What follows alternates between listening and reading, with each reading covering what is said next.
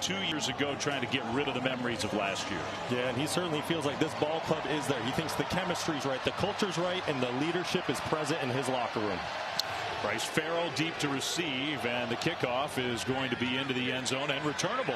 So Farrell's going to bring it out, and that was not a great decision because he got hit hard just outside the 10-yard line. A lot of experience last year. He's got a true freshman running back alongside, and Daniels is going to throw deep on the first play to Iomanner, and it's incomplete. Knocked away out of bounds. Good coverage by Travis Broughton, who comes to TCU from Utah, so he has experience playing against Stanford. Going deep on the first play of the year. Yeah, and rightfully so. If I had Alec Iomanner at my disposal at quarterback, I'm going to take an early shot as well. But the interesting thing that we saw with TCU,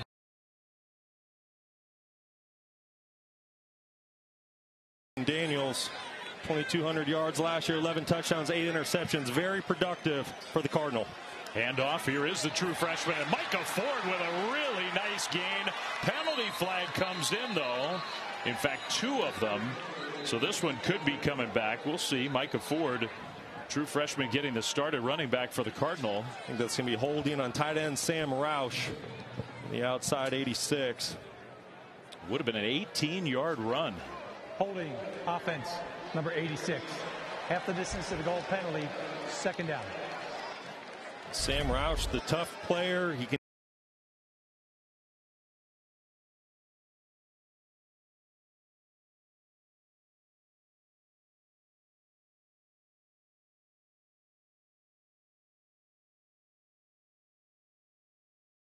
Third and 13. Daniels, plenty of time in the pocket, and he's going to throw over the top into double coverage, and a penalty flag is thrown. Well, that was just unnecessary. That pass was not going to be completed, and yet intended for Jackson Harris. That's going to be a Stanford first down. Certainly is. Good chance that gets a targeting call on Richard Toney. Defense, number 23. 15-yard penalty, automatic first down. So as of now, no targeting. Yeah, no targeting, but that's definitely a defenseless player running down the sideline for the Cardinal. Richard Toney hitting in the head and neck area. It's pretty close. Looks like he catches his shoulder. Certainly pass interference. And just a play, like you said, it was unnecessary. You didn't have to make that play. You're about to get off the field. You're going to give your offense a short field. That's just an undisciplined, uncharacteristic play. Sonny Dykes does not want to see that out of his ball club. I mean, 3rd and 13 from the 8-yard line, and the penalty gives Stanford their first down of the year. Play fake, quick hitter, right side, good blocking on the outside. The pass completed to Ishmael Cece, who's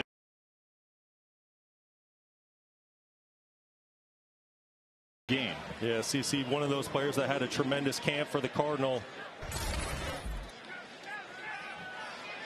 Quick snap, Daniels scrambling. Daniels is going to run for it. He'll get the first down and much more. And then he took a hit way out of bounds. We're going to get 2 more penalty flags.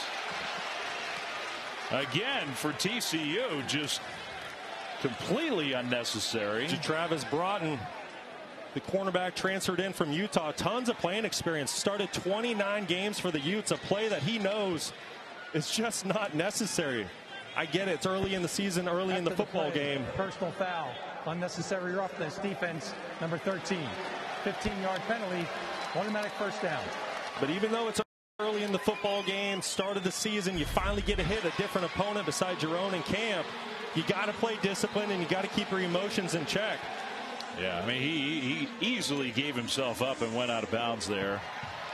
And I guess to Travis Broughton's defense, Daniels did kind of initiate some of that contact himself.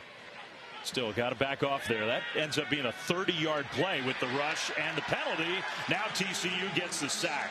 Obiizer got in there from his linebacker spot, and Daniels goes down for a loss of 6. Obiizer, a former safety 2 seasons ago in the national championship run, played middle safety for the Horned Frogs, moved to linebacker last season. One of the best blitzers in the entire country from the linebacker position. You can see the speed and tenacity that he plays with. Big time play for the all-conference player a season ago. So 2nd and 16 for Stanford into TCU territory. Cece, the wideout, goes in motion. And Ford gets the carry, spins away from one would-be tackler, but just couldn't get away entirely. Marcus Deal, and that's 2 more yards going in the opposite direction. Marcus Deal, big number 95, redshirt freshman, the younger brother of Devin Deal.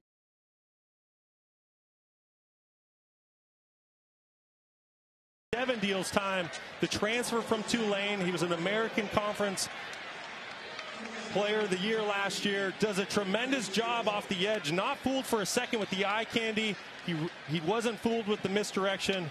Made a big play for the Horned Frogs on first down.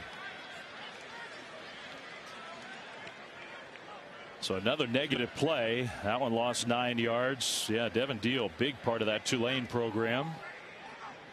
Stanford, it's amazing this drive. Their offense, that's Irvin with nowhere to go. Stanford has 9 total yards, and yet here they are inside the TCU 40 because of all the penalties. Well, outside of the 15-yard penalties, there's a lot of things that aren't looking great for Stanford right now. Up front, there's been a lot of free runners between the linebacker position for TCU, and right there, Caleb Fox, number 90, from the defensive tackle position, came scot-free. If TCU doesn't bail out Stanford, they're not moving the football right now. You think there's a section on Troy Taylor's play sheet? How do we get a penalty called against the defense again on 3rd and 19? TCU almost jumped there. They're bringing pressure. Daniels gets away momentarily. Now he's going to scramble. Ashton Daniels cuts it toward the middle, and the ball comes out at the end of the play. Stanford has it. He had the first down yardage anyway with the long scramble. And Stanford will keep possession. I think that's Cece who fell on the fumble. What an incredible play by Ashton Daniels. Nothing open downfield. Credit TCU in man coverage, covering down on all the wide receivers. Ashton Daniels showing his athleticism, getting outside the pocket, and then give some credit to his wide receiver, Ishmael Cece, for hustling down the field and being there to recover the fumble. 3rd and 13, 3rd and 18, now 3rd and 19. I've never seen a thing like it. On their first drive of the year. And it's 1st and goal for Stanford with an empty backfield. Daniels, a designed quarterback run straight ahead, and well defended, just a couple yards there.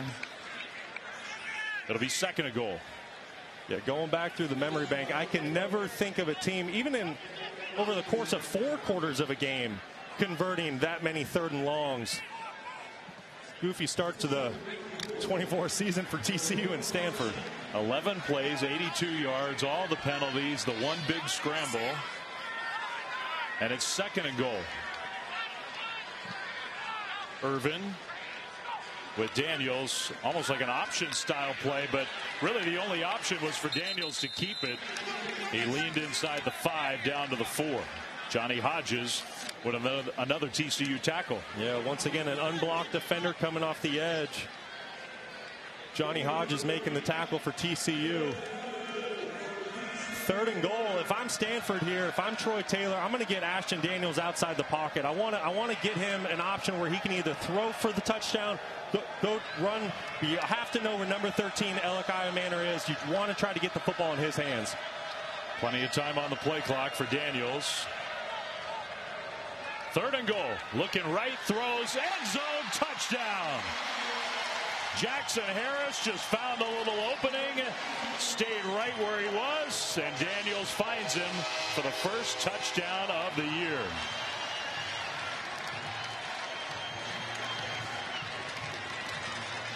And how about Jackson Harris, the redshirt freshman? That's his first career touchdown. Yeah, keep an eye out here on the outside. At the snap of the ball, you're going to see the outside linebacker widen and create the opening right there. Johnny Hodges, linebacker 57, was just frozen reading Ashton Daniels' eyes. Great job by Ashton Daniels to find the voided zone and find Jackson Harris for the touchdown. Both these teams have brand new kickers. Emmett Kenny is the place kicker now for Stanford after Josh Carty got drafted into the NFL. So the first point after try of the year after a 13-play, 89-yard drive that took more than 7 minutes. Kind of a high snap, but the kick is up and good. Well, and if you're Stanford and you're trying to have a bounce back year,